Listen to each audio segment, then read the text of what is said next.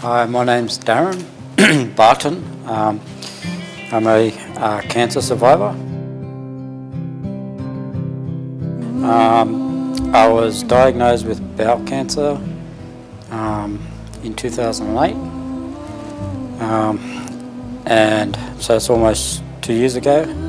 But I'm here today to tell you what got me through my treatment.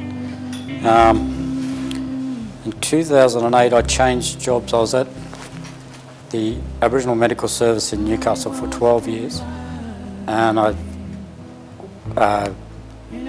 was successful in getting a position as manager at the Eleanor Duncan Aboriginal Medical Service in Wyong.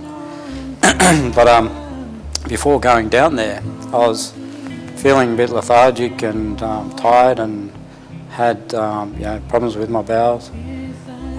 Just going to the doctors, they done x-rays, but didn't find nothing, obviously, with an x-ray.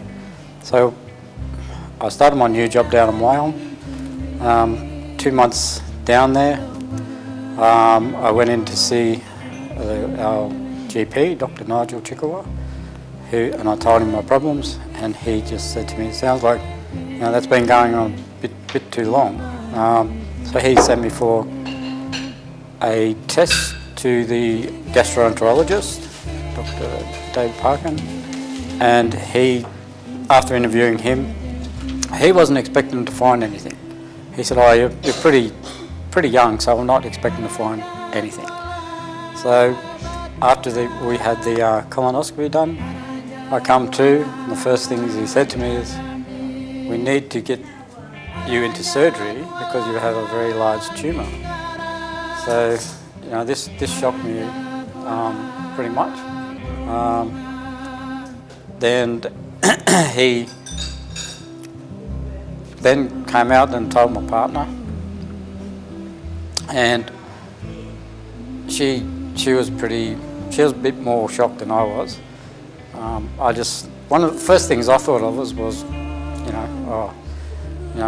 typical being Aboriginal, and I guess this is it.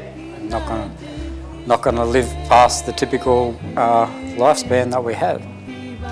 We got home, had a good talk, done the follow-ups with the surgeons, had surgery, and then I was on chemo for 7 months. Got through that, and just thought about life a bit more, took things a bit more, made things a bit more precious to you, especially your kids, and I guess changed the way I've been living. Previously, you go to meetings, you'll swing through McDonald's or something like that, grab all the burgers and run, just eat on the road to the next meeting and just not think. But then, after all this has happened, I changed all my dietary habits, and starting to look at foods more healthier than my previous diet. The 3 messages that I can tell people, it's having a positive attitude, because if you think you got cancer, that's it, then you probably won't last much longer. But I've had a positive attitude after the chemo, and I thought, well, this thing's not going to beat me. I'm going to be around for a lot more years to see my kids grow up. I've got 4 children, sorry, 1 on the way. Exercise, regular exercise, eating healthier, and if you're a man, especially us males who tend not to go to GPs, we need to go on a more regular basis, every 6 months, every 3 months, just to have your bloods and all that sort of stuff tested, and just to stay on top of things.